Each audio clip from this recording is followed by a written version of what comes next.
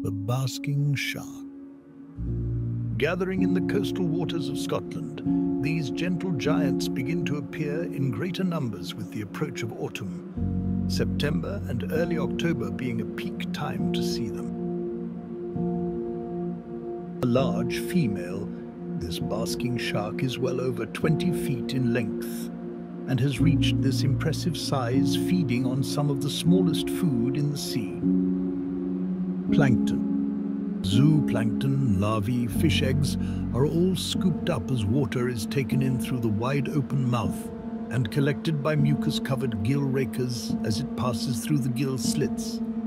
Basking sharks can filter up to 2,000 tons of water every hour and detect large concentrations of plankton.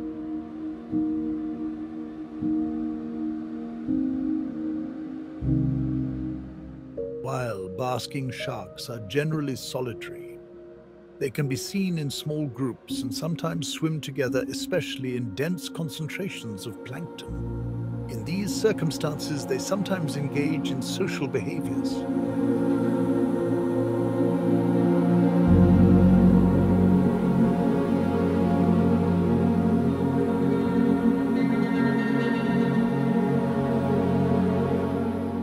Our shark is about to have another encounter.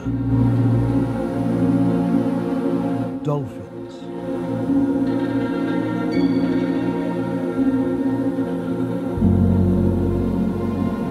At 2 to 4 meters in length, these bottlenose dolphins are playful and inquisitive, and our shark has caught their attention.